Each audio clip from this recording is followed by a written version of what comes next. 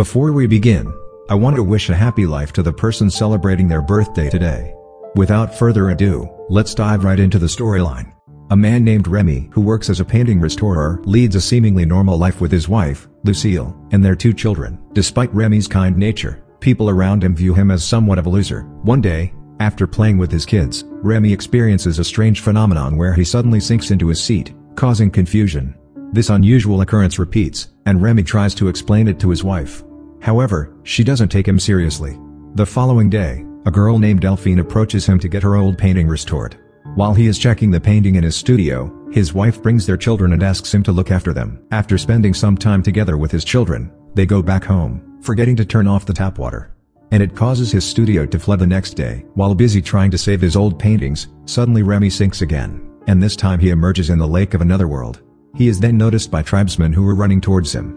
He is scared and trying to run away but suddenly sinks again as someone pulls him up in his studio. Then, Delphine shows up to check her painting, and luckily, Remy manages to save it. He then asks her to come back next week for her painting. Later at his home, things are getting worse for Remy. Not only is he most likely losing his job, but his wife suddenly wants a divorce and has already brought her boyfriend to their house.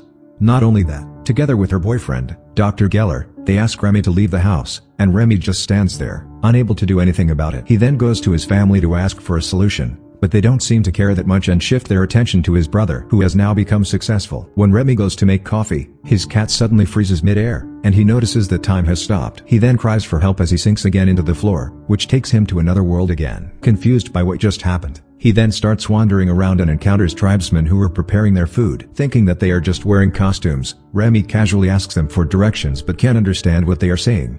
Slowly, he realizes that they are real tribesmen, which makes him run away. The tribesmen start chasing him, and Remy panics even more when he accidentally runs into their village and ends up entering a cave. Shortly after, a creature bites his neck, and suddenly he gets thrown back to his kitchen. His family hears the noise and finds Remy in a mess. Remy tries to explain what is happening, but his mother just thinks Remy was reckless. Then he passes out and wakes up at the hospital. After being checked by the doctor, he tells her that he went to another place and shows her the time difference between the current time and the time on his watch. However, the doctor is careless and thinks Remy is just in shock. The next day at his studio, when Remy is surrounded by his client's lawyer requesting compensation for the damaged painting, suddenly, he starts sinking again and pops out from a basket, surrounded by tribesmen who greet him as their king and savior.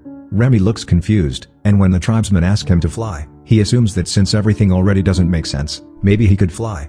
He then tries it and ends up kissing the ground. The tribesmen wonder why he refuses to fly, so they force Remy to eat a green berry to be able to understand their language. Finally, Remy understands why and how he has been pulled into this world. The Maikshi tribe is oppressed by another tribe called the Zotarian, which Remy encountered earlier, and their master called Zotan, a giant who enslaves them and eats people when he is hungry.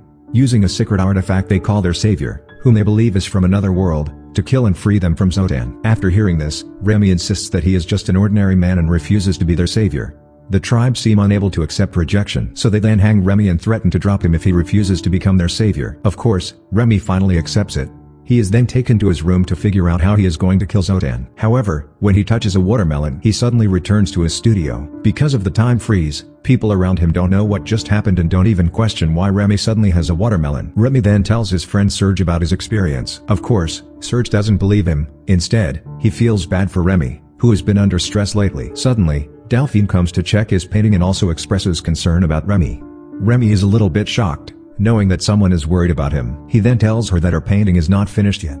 Afterward, Remy goes to the library to look for a book about Zotarian but can't find any. He then proceeds to buy a bodybuilding book instead. The next day, when Remy returns to the other world, he is given a sword to use to kill Zotan. Remy then wonders why the tribes never think to leave their village if they are being oppressed. The elder explains that according to their ancestors, if 2 or more of them pass the borders, they will get struck by lightning.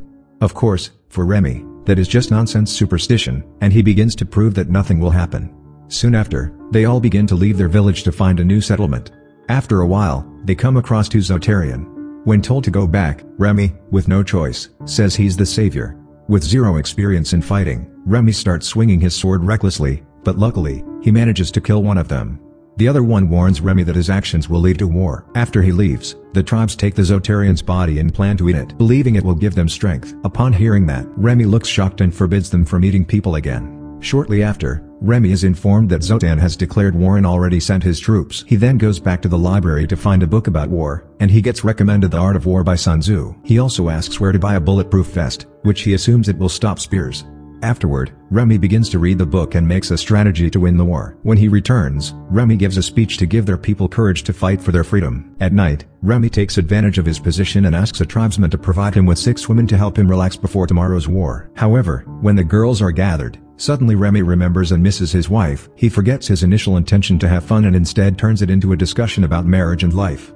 He talks about his wife cheating on him and how he spent his whole life as a loser, lacking the courage to speak his mind. Suddenly, he hears his son calling him, and somehow Remy immediately goes back to his son's room to comfort him before his son goes to sleep. Remy then waits to be pulled back, but nothing happens, so he decides to read a book before sleep. However, suddenly he gets pulled back and pops out in the middle of the battlefield. Soon after, Remy asks his men to retreat and climb up to higher ground. He instructs them to gather branches and lots of rope to teach them how to make bows and arrows. While the Zotarian tribes sleep, Remy and his men are busy making a plan. The next morning, with confidence, Remy wakes up the Zotarians and provokes them by slapping them. Remy succeeds and leads them into the trap. While hiding inside a hollow log, his men show up and release arrows which the Zotarians have never seen before.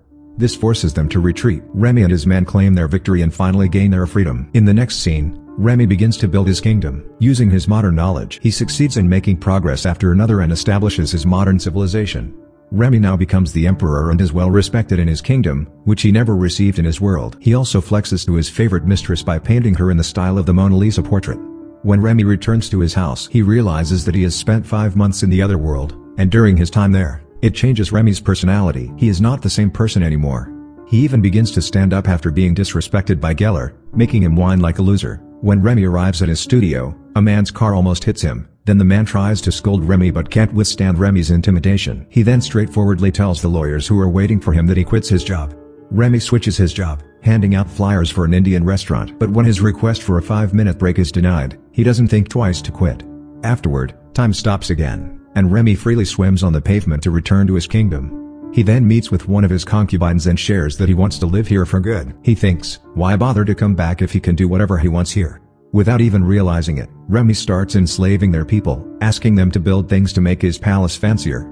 Later in the council meeting, Remy lets his council express their complaints. However, as his council one by one shares the problems around the city, including how they are overworked, Remy, who seems overwhelmed by it, chooses to ignore their complaints. He gets angry when one of them reports that their people want to leave and go back to Zotan. When Remy confronts them to negotiate, their people still insist on wanting to leave. They are fed up with working non-stop and prefer to live under Zotan. Things heat up and become violent as people start protesting in the streets. After being cornered, Remy gives up and asks the elder to send him back home and to never call him again. Upon returning to his real life, he goes to meet his friend to ask if he can stay in his studio. Now, we can see Remy being humbled and rethinking about his decisions in the past.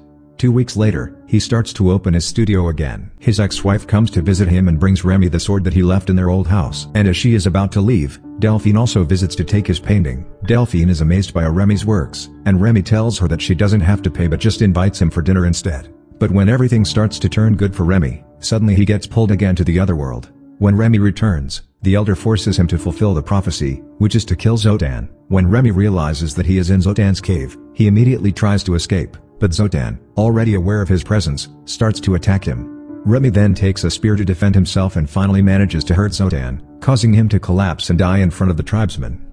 Soon after, Remy walks out from the cave as a hero, and people start chanting his name as their king and savior. Suddenly, the elder reveals one more thing to complete the prophecy, which is that Remy has to willingly let them eat him to gain his knowledge and strength. After hearing that, Remy then flees for his life. When the elder burns his artifact, time in Remy's world hasn't stopped, and Delphine tries to wake up Remy and brings him to the hospital. Shortly after, his ex-wife and his family gather as Remy is in critical condition. Meanwhile, in the other world, Remy finally gets captured, and when the people surround him, he pleads to his concubine to throw away the artifact, which she manages to throw into the lake. Finally, Remy returns to his world and realizes it's all over. Remy then meets his family, who seem to just pretend to worry about him. Things get awkward when he meets Lucille and Delphine. After a little chat, Delphine leaves them alone. Afterward, Lucille tells Remy that she has dumped Geller, and she begs Remy to go back home with her because she still loves him. However, Remy refuses to go back with her after what she did to him. A few months later, Remy visits his children and Lucille, considering living with them as a family again. Meanwhile, in the other world, the tribesmen build a statue of Remy as their savior. In the end of the movie, Remy discovers through the news that his Mona Lisa painting is found, and experts say that the painting was made by Da Vinci himself at age 5 because it's a little bit clumsy. The end. Thank you for watching. Please subscribe for more interesting movie recaps. See you in the next video.